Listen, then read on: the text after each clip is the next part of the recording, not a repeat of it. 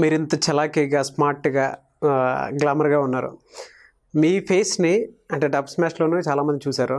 So ఇలాంటి ఫేస్ని ఇంత ఎనర్జిటిక్గా ఉన్న మనిషిని ఎవరు ఏడిపించాలనిపించలేదండి అసలు? ఎవరు ఏడిపించలేదు అసలు? అందరినీ నేను ఏడిపించకపోతే చాలు. కాలేజ్లో కూడా సైలెంట్గా కూర్చొని అందరూ లెక్చరర్ ఏమేమి చెప్తుందో మంచిగా వింటారు. నేను ఒక్కదాన్ని డిస్టర్బ్ చేసి ఎవరిని ఏడిపించకపోతే అంతే చాలు నాకు తెలిసి. నేను ఏడిపించే ఛాన్స్ నేను ఎవరికి ఇయ్యను. సో ఎవరు ఏడిపించలేదు ఇప్పటి వరకు? ఏడిపించడానికి ట్రై చేసిండ్రు, కానీ నేనే వాళ్ళని రివర్స్ ఏడిపించేసరికి అమ్మో వద్దురా నాయన దండం. కనిపించినంత girls and boys both college అంటే ఇంకా ఆబ్వియస్లీ అందరూ ఏడిపిస్తారు కదా. చూడనికి సాఫ్ట్గా ఉంది, చాక్లెట్ లెక్క ఉంది కదా, ఏడిపించేద్దాం. చాక్లెట్ లెక్క ఉంది, దోస్తులందరూ జమగుడిరు ఏడిపిద్దామని కాలేజ్లో. ఏడిపించేద్దాం రేపటి నుంచి. సీనియర్స్కి రెస్పెక్ట్ ఇస్తలేదు, అట్లీస్ట్ నమస్తే కూడా పెడతలేదు, అంజాన్ కొట్టుకుంటే అట్లానే పోతుంది కానీ దేకని కూడా దేక్తలేదు అనుకున్నారు. దగ్గరకు వచ్చినాక మాట్లాడిన తర్వాత అప్పుడు అర్థమైంది, అమ్మో వద్దురా నాయన, ఎందుకు అస్సలు పెట్టుకోదురా నాయన అని చెప్పేసి వాళ్ళ పని వాళ్ళు చూసుకున్నారు. I don't give chance actually. Okay, అంతే. నేనే వాళ్ళని రివర్స్ ఏడిపిస్తా. ఎప్పుడన్నా టీచర్స్ ఎప్పుడన్నా మీరు అల్లరి చేయడం, టీచర్స్ ముందు అల్లరి చేయడం జరిగింది పని? సూపర్గా క్లాస్ చెప్తుంటే ఒక్క నిమిషం ఇట్లా నేను సైలెంట్గా కూర్చుంటే అంతొట్టు. కానీ డిగ్రీ సెకండ్ ఇయర్లో ఇది బీకామ్ కంప్యూటర్ చదివేటోళ్ళు అందరికీ చెప్తున్నా, మరి టాక్సేషన్ అని ఒక సబ్జెక్ట్ ఉంటుంది. మీ డిగ్రీయా? డిగ్రీ. బీటెక్ చేసేటోళ్ళకి బీటెక్ ఫస్ట్ ఇయర్లో M1 అనే సబ్జెక్ట్ ఎట్లుంటుందో బీకామ్లో కూడా సెకండ్ ఇయర్లో టాక్సేషన్ అని ఒక సబ్జెక్ట్ ఉంటుంది. దీనంత ఘోరమైన సబ్జెక్ట్ అయితే ఇంకేది ఉండదు. నిజంగా ఎంత సుత్తి అంటే అమ్మా దేవుడా, అసలు ఏం సబ్జెక్ట్ రా బాబు, ఎన్ని మ్యాథ్స్ క్యాల్కులేషన్స్. యాక్చువల్లీ రీజన్ ఏంటంటే బీకామ్ ఎందుకు తీసుకుంటారు అంటే to skip the maths. But అందరు అనుకుంటారు అట్లా స్కిప్ చేయొచ్చు అని, కానీ ఇంటర్ చదివిన తర్వాత డిగ్రీకి వచ్చిన తర్వాత స్టాట్స్, ట్యాక్స్, అకౌంట్స్ ఇప్పుడు కనిపిస్తాయి. సుక్కలు దేవుడా, ఇంట్లో కూడా మ్యాథ్స్ ఉంటుందా అనిపిస్తుంది. అట్లా ఆ టాక్సేషన్ అని ఒక సార్ అనమాట, ఆయన చెప్తుంటేనైతే అసలు పాపం ఆయన సీరియస్గా చెప్పేటోడు అనమాట. ఎక్స్ప్లెయిన్ చేసి దిస్ ఇస్ వాట్ అండ్ రేపు హోంవర్క్ రాయాలి, బ్రింగ్ యువర్ నోట్స్, రాసావా, ఏం రాసావు, తీసుకురా ఫస్ట్. ఎప్పుడు అట్లా కూర్చొని అట్లా అల్లరి చేస్తావు కదా, నీకేం అనిపించదు ఎందుకు అట్లా ఎప్పుడు సెటైర్స్ చేస్తుంటే అల్లరి చేస్తుంటే? సార్ నాకేమనిపిస్తుంది అసలు అల్లరి చేస్తుంటే, ఇప్పుడు మీరు చెప్పిన ఫార్ములాని నేను సాల్వ్ చేయకపోతే మీరు నన్ను అప్పుడు తిట్టండి, మీ సబ్జెక్ట్ నాకు బ్రెయిన్కి ఎక్కకపోతే అప్పుడు తిట్టండి, లేదంటే మీ సబ్జెక్ట్లో నేను ఫెయిల్ అయితే అప్పుడు తిట్టండి, అంతేగాని అల్లరి చేస్తుంటే తిట్టడం ఏంటి సార్ మీరు మరీ ఘోరంగా. ఆయననే నవ్వేటోడు, ఎందుకంటే నేను ఆయన సబ్జెక్ట్లో ఎప్పుడు ఫెయిల్ కాలేదు. ఆయన ఎప్పుడు నన్నే పట్టుకునేటోడు తెలుసా, రాగానే Udayasri go and solve the sum అనేటోడు. చేయాలా సార్, నేనే చేయాలా, ఇంతమంది ఉన్నారు సార్, వాళ్ళందరితో చెప్పియొచ్చు కదా, ఊకే నాతోనే ఎందుకు చెప్పిస్తారు సార్ అనేదని. లేదు, ఎవరైతే క్లాస్లో అల్లరి చేస్తారో వాళ్ళే ఆ సమ్ సాల్వ్ చేయాలి అనేటోడు అనమాట. పోయి చాక్ పీస్ తీసుకొని టక అన్ని రాసేసేసరికి అది ఎట్లా చేసినా ఎక్స్ప్లెయిన్ చేయి ఇప్పుడు అనేటోడు. చెప్పిన తర్వాత ఓకే గో అండ్ సిట్ అనేటోడు. అంతే, very simple, as simple as. అంతే క్లవరా మీరు? ఇప్పుడు మీరు డబ్ స్మాష్లు చేసేటప్పుడు టీచర్స్కి ఎప్పుడు దొరకలేదా? సూపర్గా దొరికిన. ఎప్పుడు నేను ఒక బాలకృష్ణ డబ్ స్మాష్ మళ్ళీ ఒకటి క్లాస్ రూమ్లోనే చేసిన. యాక్చువల్లీ ఆ రోజు ఏమవుతుందంటే ఇంటర్నల్స్ అవుతున్నాయి, every one or sitting very quiet and I'm the only one girl. She open TikTok, అది కూడా సీక్రెట్గా ఎవ్వరు చూడకుండా. మా ఫ్రెండ్స్ అందరు సీరియస్గా రాసుకుంటున్నారు, ఎందుకే మళ్ళీ ఆమెతో మళ్ళీ ఎందుకు తిట్లు తింటావు, గెట్ అవుట్ అంటది, మళ్ళీ బయటికి పోమంటారు, పేరెంట్స్ని పిలువమంటారు, ఇంటికి ఫోన్ పోతుంది, అవసరం ఇల్లంతా, చక్కగా ఎగ్జామ్ రాసి బయటికి పో, అక్కడ చేసుకోపో టిక్టాక్లో అన్నది మా ఫ్రెండ్. నువ్వు నోర్మి అంతే. అందరు సీరియస్గా ఎగ్జామ్ రాస్తున్నారు, అక్కడ ఫోన్ పెట్టి టిక్టాక్ చేసిన. పాపం మా ఫ్రెండ్ కూడా మంచిగా యాక్టింగ్ చేసింది. ఒకరోజు దానికంటే ముందు దొరికిన యాక్చువల్ కదా, అయిన తర్వాత దొరకలే. అన్నారు ఇంటికి కాల్ పోయింది, ఫాదర్ని విలువమన్నారు.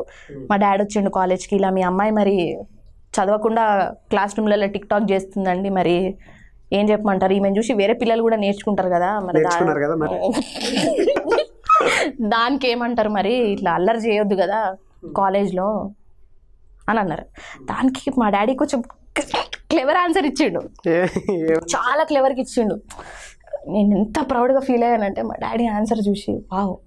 యాక్చువల్గా నేను క్లాస్ అవుతున్నప్పుడు అదొకటే వీడియో చేసిన, మిగతావన్నీ క్లాస్ బయట లేదంటే ఈ క్లాస్లో ఎవ్వరు లేనప్పుడు నేను చేసుకున్నాను. మా డాడీ ఒక్కడే అన్నాడు, ఆమె ఎగ్జామ్లో ఫెయిల్ అయితే నాకు కంప్లైంట్ ఇవ్వండి, లేదంటే మీరు చెప్పిన లెసన్స్ కరెక్ట్ ఇవ్వకపోతే నాకు కంప్లైంట్ ఇవ్వండి, ప్రాజెక్ట్ వర్క్స్ కరెక్ట్ చేయకపోతే కంప్లైంట్ ఇవ్వండి, ల్యాబ్ వర్క్స్ కరెక్ట్ చేయకపోతే కంప్లైంట్ ఇవ్వండి. అంతేగాని టిక్టాక్లో చేస్తుందని నాకు కంప్లైంట్ ఇవ్వకండి.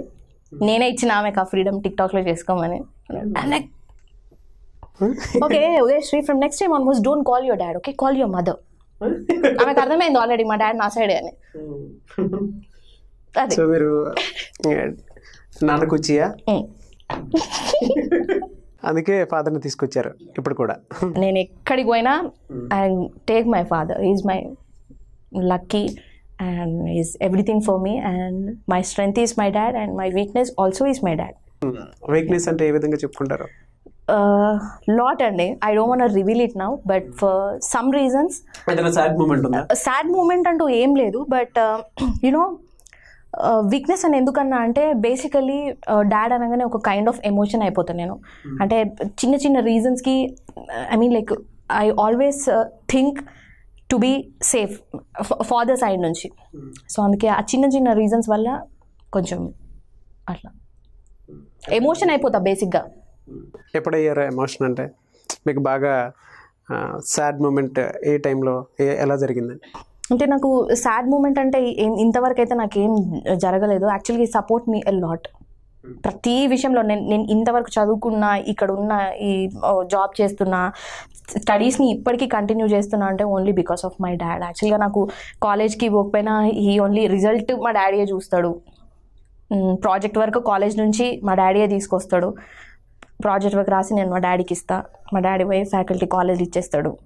సో అట్లా everything he takes lot of care on me.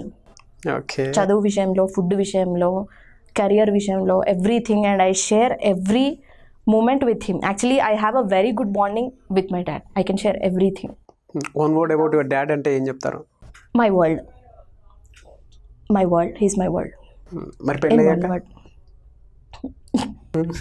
అదే వచ్చింది ప్రాబ్లం. నేను మా డాడీతో అదే మాట అంట, you are my world dad, you are everything for me. And ఇదంటే మా డాడీ ఒకటే క్వశ్చన్ అడుగుతున్నా, సరే సరే ఓకే పెళ్ళైన తర్వాత ఇదే మాట చెప్పు, అప్పుడు ఐ డూ యాక్సెప్ట్ అంటాడు. How can you say that? అంతే అమ్మా, ఆడపిల్లలు అంటే అట్లనే ఉంటారు. వాళ్ళ లైఫ్ సర్కిల్ అనేది చేంజ్ అవుతూ ఉంటుంది. అత్తగారింట్లో ఒకలా ఉంటారు, మమ్మీ వాళ్ళ ఇంట్లో ఒకలా ఉంటారు, చిన్నప్పుడు ఒకలా ఉంటారు. అట్లా వాళ్ళ ఏజ్ చేంజ్ అవుతున్న కొద్దీ వాళ్ళ మెంటాలిటీ కూడా చేంజ్ అవుతుంది అంటాడు ఆబ్వియస్లీ. బట్ నేను పర్సనలీ ఏం ఫీల్ అవుతా అంటే ఇప్పుడు ఎట్లున్నానో మ్యారేజ్ తర్వాత కూడా I don't wanted to miss my dad. అంటే ఇప్పుడు ఎట్లనైతే ఎవ్రీథింగ్ ఎవ్రీ మూమెంట్ని నేను షేర్ చేస్తున్నానో, wherever I go I take him. A cinema ఆడిషన్కి పోయినా, సీరియల్ ఆడిషన్ పోయినా, ఎక్కడ పోయినా నేను ఆయన తీసుకుపోతా. ఆయన లేని అసలు నేను own first thing. So marriage తర్వాత కూడా ఇదే ఉండాలి అని నేను అనుకున్నా. సో ఫ్యూచర్లో కూడా ఉండాలనే కోరుకుంటున్నా. ఏం చేస్తారు మీ father? My daddy scooter mechanic, మా నాన్న మెకానిక్. ఓకే.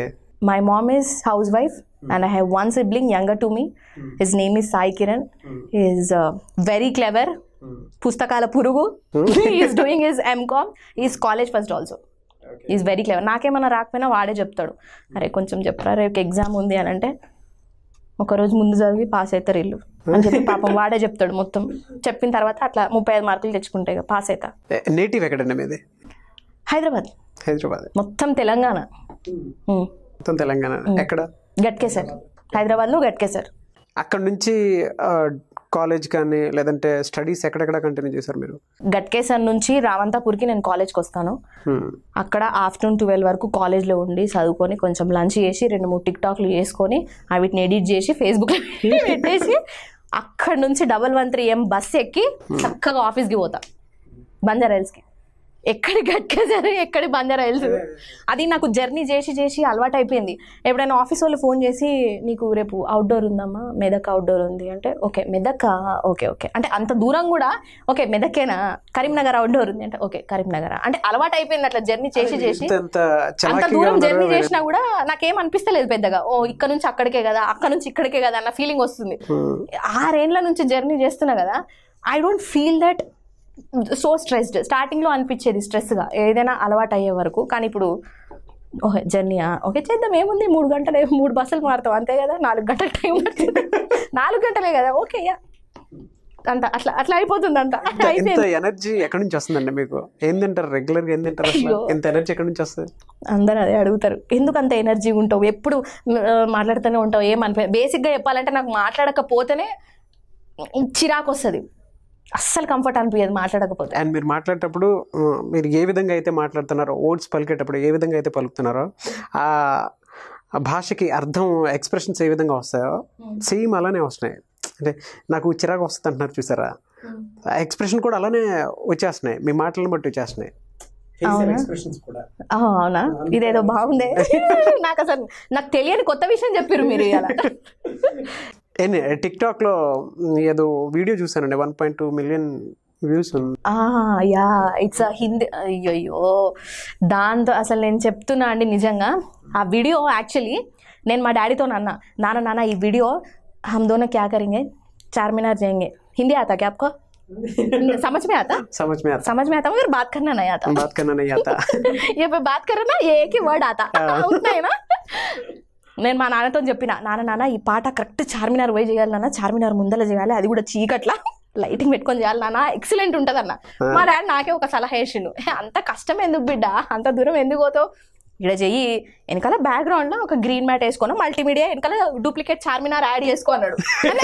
నానా అంటే ఐడియాలు రావాలి అన్నాడు. సరే ఇంకా మా నాయన చార్మినార్ తీసుకుపోయేటట్టు లేడు అని చెప్పేసి అక్కడనే ఢిల్లీ का लौंडा, मुंबई का शाना, रब का चिकराता सुन मेरा गाना, బిర్యానీ హోనాతో హైదరాబాద్ ఆనా, మల్లెపల్లి జాకి శవ మనానా, ఈ పాట చేసిన. అసలు ఇది నేను ఇంత రీచ్ అవుతుందని కూడా నేను అనుకోలేదు. ఇది 1.2 మిలియన్ రీచ్ అయింది. ఈ వీడియో పోస్ట్ చేసిన దగ్గర నుంచి టిక్టాక్ లో నాకు ఫాలోవర్స్ పెరుగుతూనే ఉన్నారు. ఒక గంట సేపు ఫోన్ చూడకుండా పక్కన పెట్టి మళ్ళీ ఫోన్ తీసుకున్నాను అనుకో, 10K ఇంక్రీజింగ్ ఫ్యాన్స్ చూడండి. మళ్ళీ ఒక గంట ఫోన్ అక్కడ పెట్టి మళ్ళీ తీసుకున్నాను అనుకో, ఓ మై గాడ్, ఇప్పుడే 10K ఉండే 20K వచ్చేసిండ్రు. మళ్ళీ ఫోన్ అక్కడ పెట్టి మళ్ళీ 30K. ఆ ఒక్క వీడియోతో టిక్ టాక్ లో ఫ్యాన్స్ పెరిగిండ్రు నాకు. ఆ వీడియోని చాలా మంది డ్యూయట్స్ చేస్తున్నారు, చాలా మంది వాట్సాప్ స్టేటస్లు పెట్టుకుంటున్నారు. అదంతా రీచ్ అయింది. I'm so happy for that also, because I dent expected and I dent planned అది ఇంత వైరల్ అవుతుంది, ఇంత రీచ్ అవుతుంది అని అస్సలు అనుకోలేదు. ద థింగ్ ఈజ్ ఎందుకు చేశానంటే, అది I love the rap, Hyderabadi rap అనేది నాకు చాలా నచ్చింది. ఓకే, సో అందుకు చేసిన, అది మంచిగా వైరల్ అయింది. అది కూడా వద్దులేండి, ఇప్పుడు పాడితే మళ్ళా డిఎస్పీ అన్న, ఎస్పీ బాలసుబ్రహ్మణ్య ఇంటే ఆఫర్స్ ఇచ్చేస్తారు మళ్ళా. వద్దు, ఎందుకు కదా, ఎందుకు పాపం కదా. ఇప్పుడు వచ్చే అప్కమింగ్ సింగర్స్ వాళ్ళు కూడా ఉన్నారు, వాళ్ళకు కూడా కొంచెం వాళ్ళకి ఛాన్స్ రావాలి కదా. అంత బాగుంటుందా?